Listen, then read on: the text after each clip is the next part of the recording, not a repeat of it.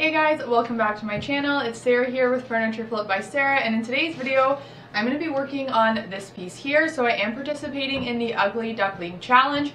I will link the other YouTubers who are participating in this challenge and who are hosting it, so you can go ahead and check those out.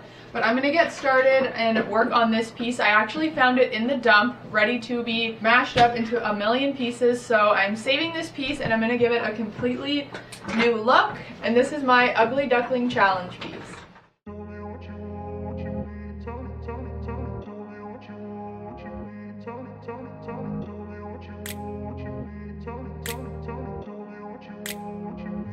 Here is the before of the piece. I actually found this in the trash, ready to be smashed up into a million pieces. So I am saving this piece. I am going to be painting the inside as well as the outside, just because it has that like faux antique look, which I think just kind of looks dirty. So I'm going to need to clean this up and really make it pretty, but I just wanted to share the before with you guys. I'm going to go ahead and remove all the hardware. It's pretty rusty and old, so I'm just going to go ahead and throw that out.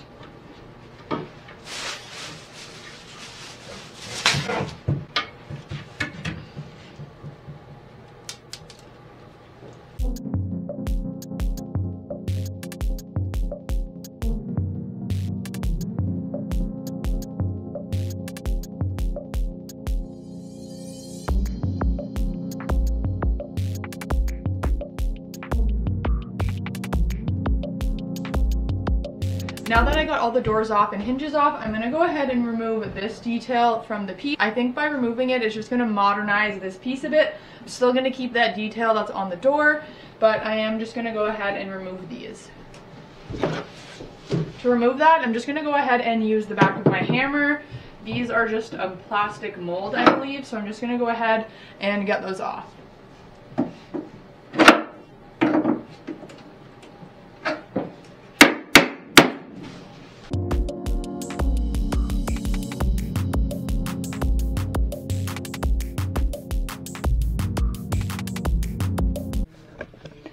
To remove this, I'm not sure what this tool is called, but I think this is going to help just to help get underneath this mold and pop it off. See, in this clip here, I was really struggling to get these molds off. These were super heavy duty and actually really heavy. I did call in some backup. I got Mr. Furniture Flip to come in and help me finish removing these. I'm so happy we did, because I think it's going to look so good with the overall new design.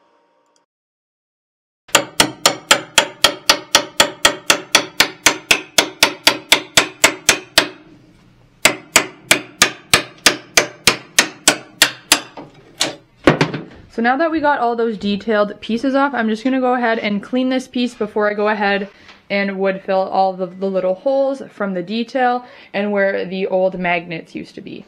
Clean it, I'm just using some TSP degreaser just to really get any of that dirt and grime and grease off of this piece, and that way it doesn't get onto my sander.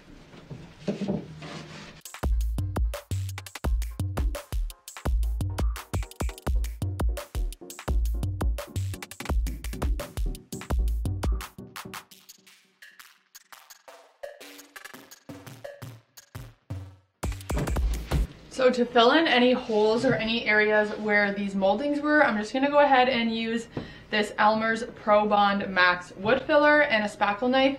And I'm just going to fill in everything, and once it dries, I'm going to bring it out to the garage and start sanding.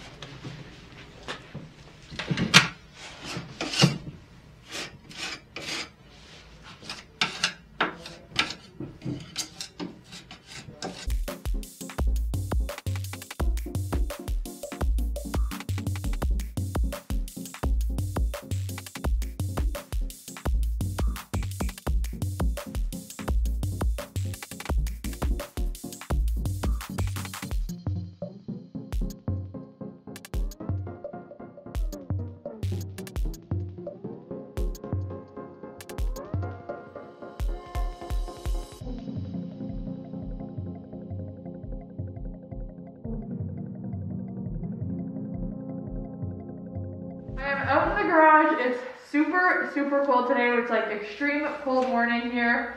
So I'm going to try to get this done super quick. I have my RZ mask on, I got winter gloves, winter jacket, my bun hat, and I'm going to get this sanded. I am going to be using my D-Well sander, and if I need to, I'll be using my Surf Prep sander, and I'm going to use 120 grit to really scuff this piece up and get it ready for primer.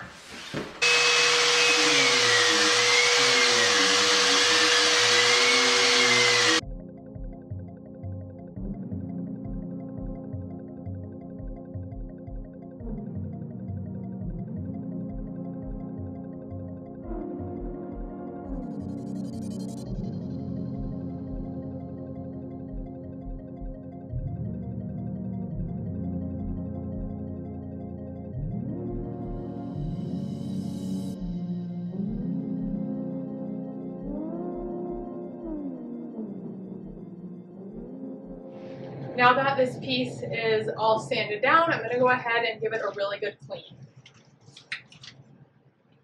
My spray bottle is broken, so I'm just pouring it onto my cloth, and I'm going to make sure I scrub down everything. And I'm just using a microfiber cloth.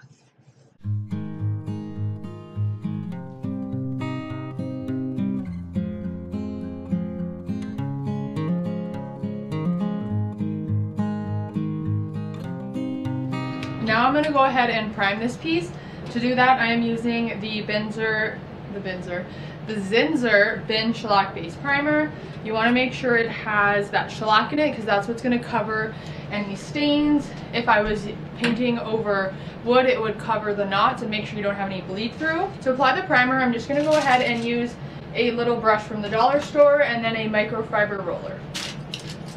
I'm going to start by brushing any areas that the roller can't get to, and then go ahead and roll all the flat surfaces.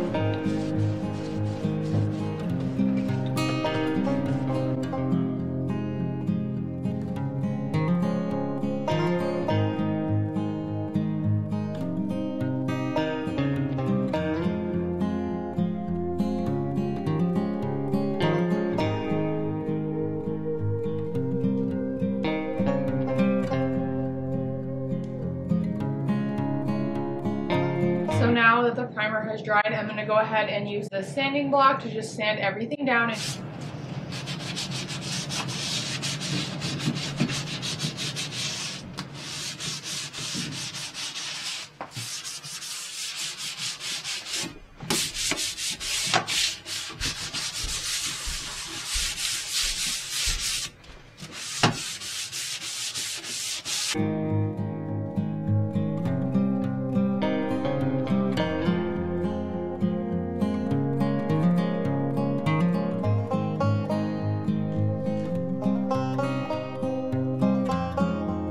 It's now time to clean again.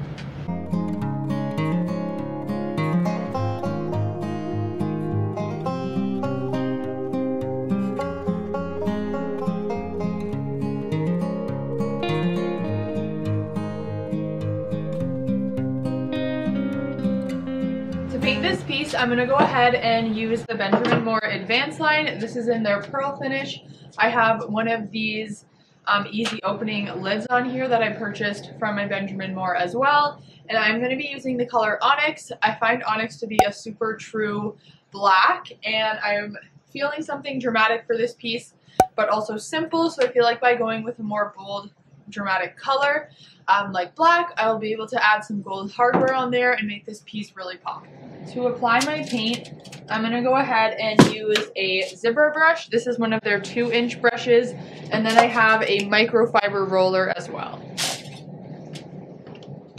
Again, I'm just going to brush the areas that the roller can't get to, and then go over everything with my roller. That's going to give me that super smooth factory finish look. And I love using the microfiber rollers with this paint.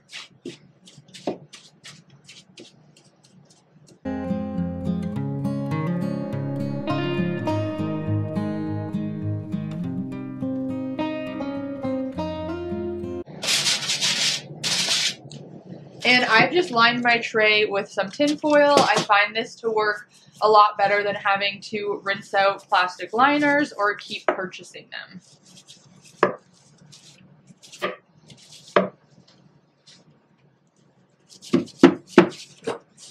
I'm going to go ahead and just get into these little holes here. I believe they're the screw holes when they built this piece, but I just want to cover them up so that you don't see them.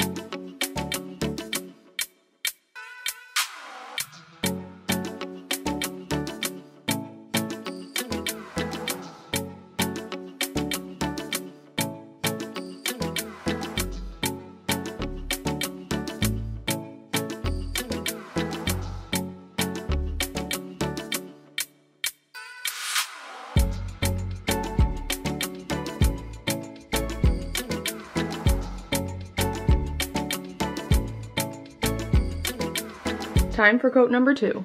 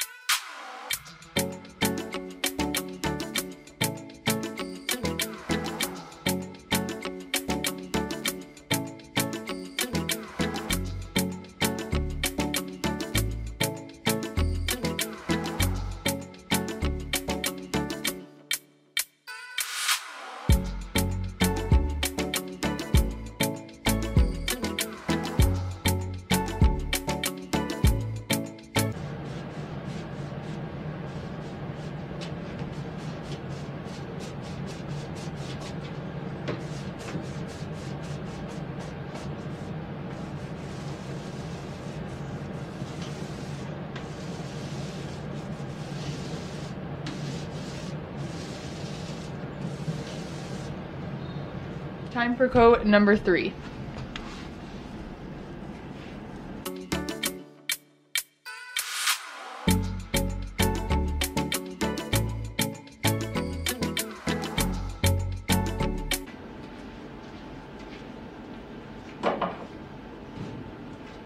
Now I just need to go ahead and let these doors dry so I can flip them over and do 3 coats on the other side.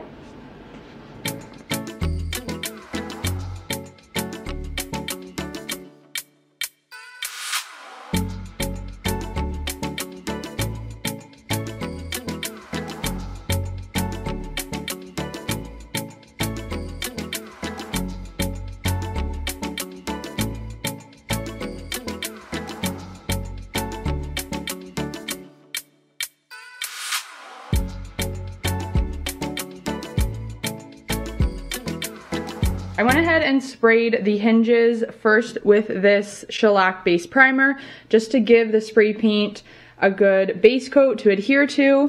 To spray the hinges, I'm just going to go with a classic black. This is the Oil Rubbed Bronze by Rust-Oleum. Let's go to the garage and...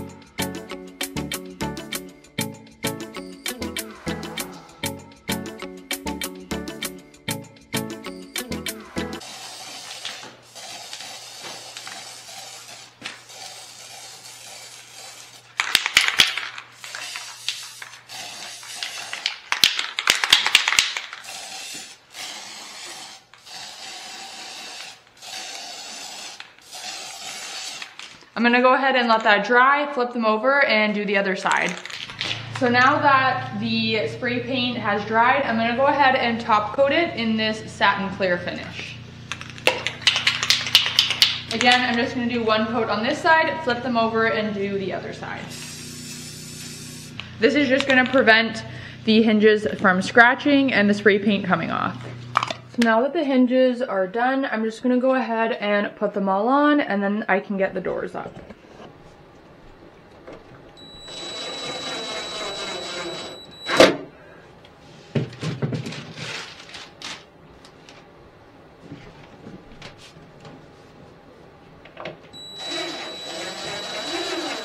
These hinges were actually pretty intense. I've never really seen hinges quite just like this.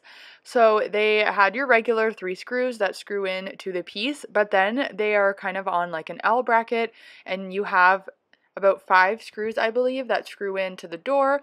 Maybe it is because of the shape of the door and the angles. They needed to make sure that these hinges would be able to support that.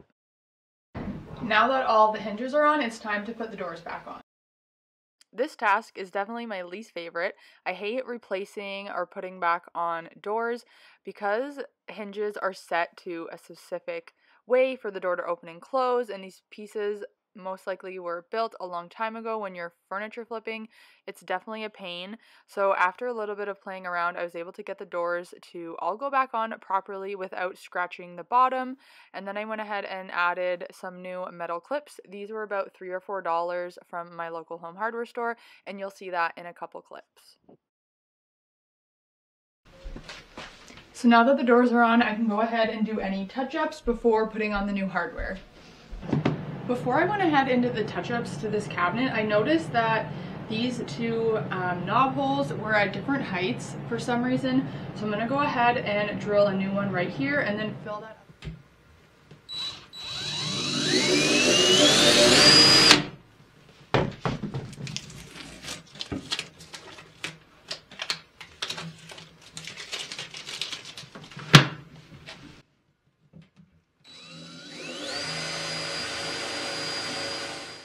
Done figuring out my knob hole situation, I went ahead and just added these little magnets that I mentioned earlier. They're going to help my doors stay closed. So once you close it, the magnet hits the top part and stays shut. So I ended up adding these little knobs on here from Amazon. I will link them down below for you guys. Sorry, that clip is a little blurry, but now I am going to cut to the outro and share the reveal with you guys. Now it's time to share the final reveal with you guys of my Ugly Duckling challenge piece.